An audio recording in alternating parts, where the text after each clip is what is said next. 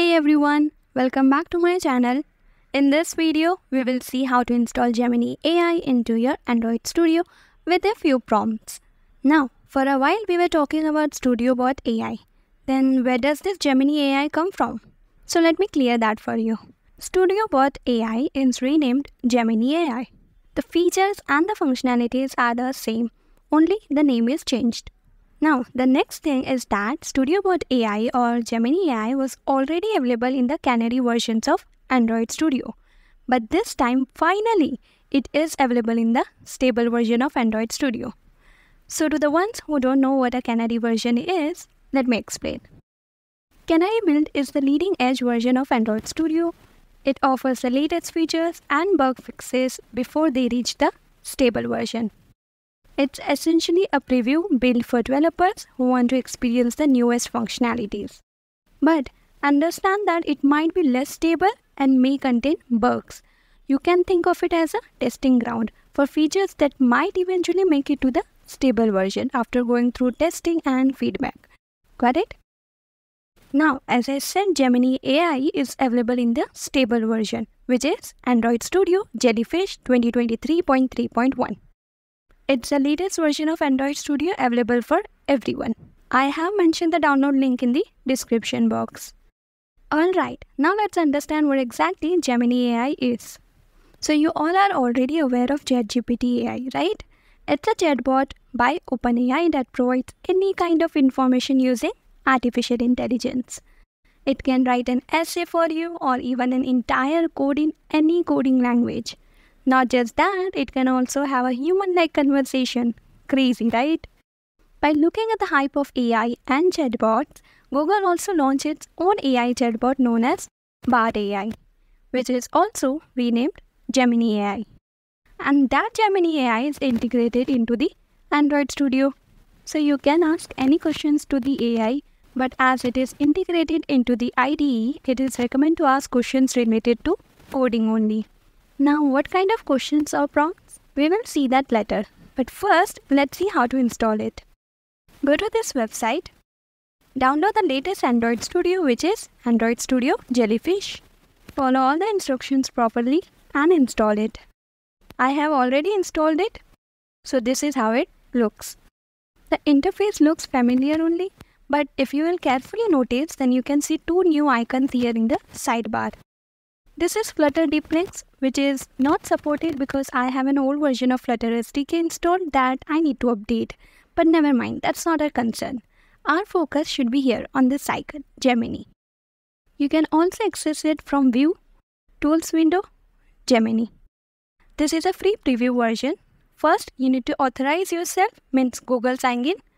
I have already authorized myself. All you have to do is sign in with your Google account. Then follow the instruction as shown.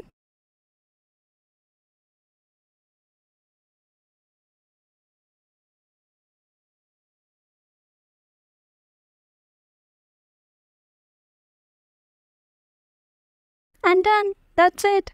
Our Gemini AI is ready to use. Easy, right? Next, let's shoot some prompts and questions to the AI and see how it responds. First, let's ask the default question. It took a while to respond, but look at the answer. So precise and clear. Let's try another one. So I have written a prompt asking it to write a syntax on how to add an image in Jetpack Compose Kotlin. And submit. Wow, look at the answer. We have syntax with an explanation. Amazing. Not just that, but we can also copy the code directly from here and paste it in the IDE. We can also insert the code directly wherever a cursor is present in the IDE. And we can also create a new Kotlin file with this code directly from here. Or you can explore it in the playground, means you can experiment with it separately. I'm already impressed. Now you don't have to back and forth from Google to Android Studio for your errors because you can find all your solutions here itself. Let's try another one. Java or Kotlin for Android? The most asked question. Look, even Gemini AI says Kotlin. Now next, let's see if it can create an entire app.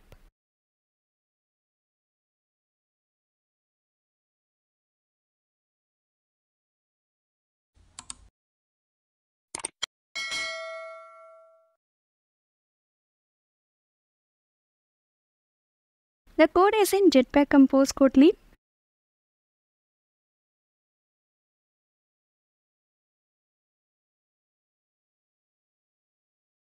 Let me copy paste it and see if the app runs or not.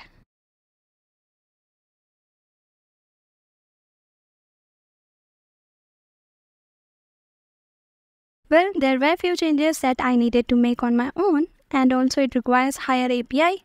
Otherwise, this is how it looks. See, it's an AI, so you cannot completely depend upon it.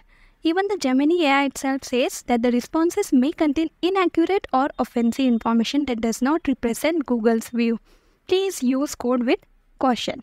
Next, I want to show you the best use of it, the error solving. Simply, you can go to logcat, copy the error sentence and paste it here, like maybe null pointer exception, and submit.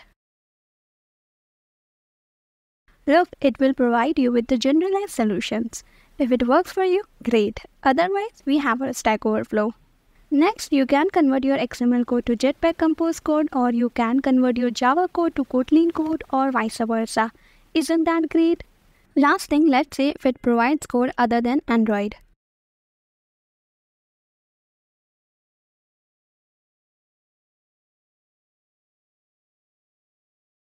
Yes, it does. Alright, I think we have covered all kinds of formats. I'm just curious to see if it can answer questions not related to coding, like which car brand is the best? Okay, it does give us a generalized answer, great. But again, as I said, it is not recommended. Keep your Gemini AI tech friendly. We will be using Gemini AI in our upcoming project, so stay tuned for that, okay? For now, that is it for the video. If you are new to this channel, then please consider subscribing to my channel, and I will see you in the next video.